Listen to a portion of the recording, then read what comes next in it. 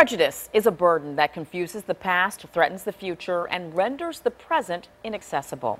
Just one of the many quotes from great American poet Maya Angelou. The 86-year-old author and activist died this morning in her home in North Carolina. She was also an educator and historian.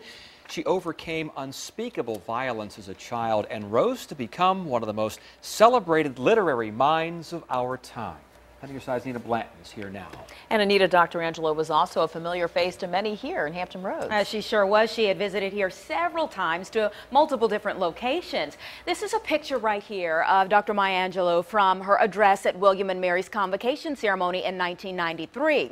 She was expected back in April for their annual I Am William and Mary Week, but this time she had to cancel. She had also made trips to Hampton University in the past, where a librarian talked to me today about her life, legacy, and uncanny personal touch.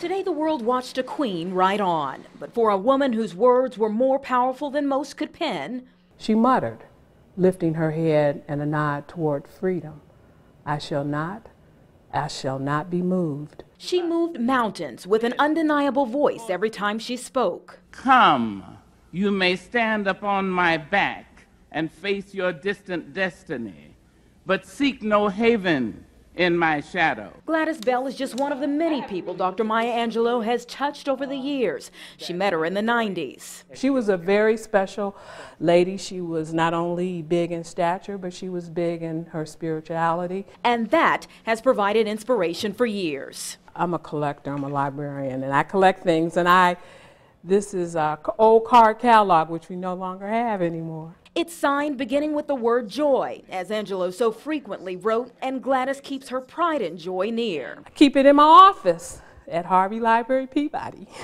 She's in charge of the rare book collection here, including many of Dr. Maya Angelou's works. Her stuff is so unique and so profound. Someone has to take over and continue the legacy.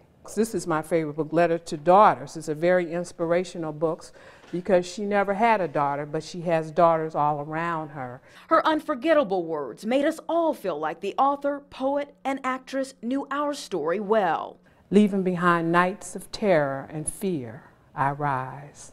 Into a daybreak that's wondrously clear, I rise. Bringing the gifts that my ancestors gave, I am the dream and the hope of the slave. I rise, I rise, I rise.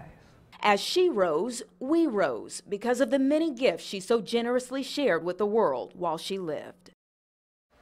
And on a personal note, I myself had the opportunity to meet my childhood icon, Dr. Maya Angelou, while I was working in Richmond about 8 years ago.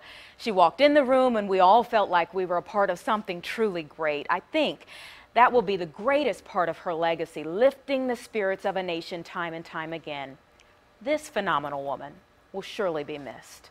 Anita Blanton, 10 on your side. And 10 on your side has continuing coverage of Maya Angelou on wavy.com. You'll see the article on the news page, and once you get there, you'll find a detailed biography complete with her most famous texts, including excerpts of I Know Why the Cage Bird Sings. We also have a photo slideshow, some incredible photographs here. You can leave your own tribute at the bottom of this story.